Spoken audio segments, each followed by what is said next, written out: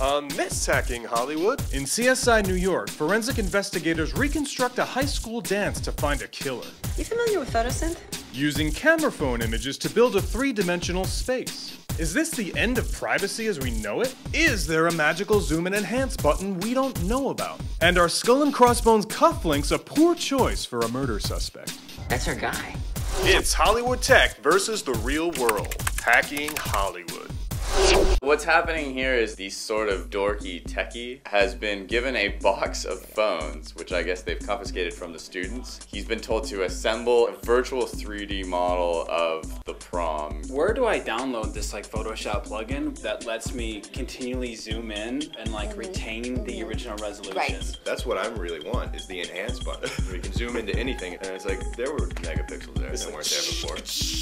Perfect. If I were to take that same photo from here, I could zoom into Sean's mind. In a later scene, they zoom in so far that you see the atoms and the Right. electrons spinning around the protons. I can't even get the red eye out properly. You know, you hit the dot, and then I've got a black hole here. I don't know what's more unbelievable, that this technology exists, or that 100 teenagers gave up their cell phones. They knock on the door we need your phone for an investigation. And they're like, no, you do not. For once I want one of these guys, these technician guys, that somebody walks up, do you know what photosynth is? You familiar with photosynth? And they just say, no, what is it? Do you think he had to send out the detective to get the power cords and the data cables?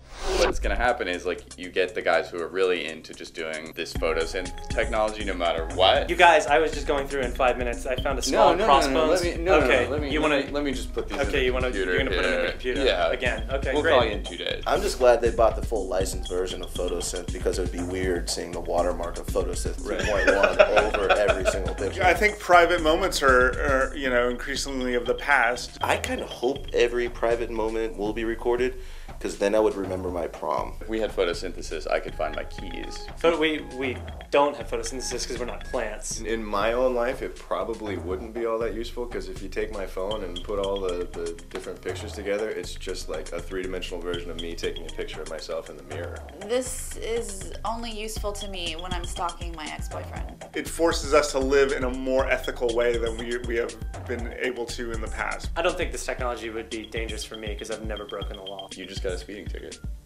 That's a citation. It's different.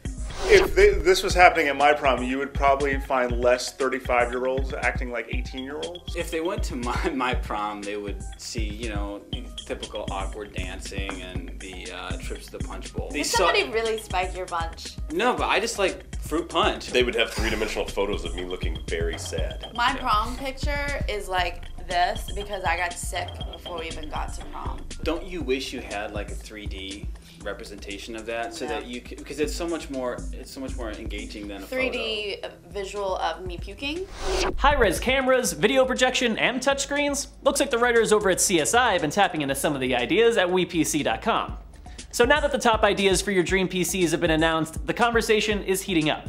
Brian Landberg suggests a PC backpack with video projection, and Nero Gonzalez wonders if we'd game more comfortably in a dual touchscreen world.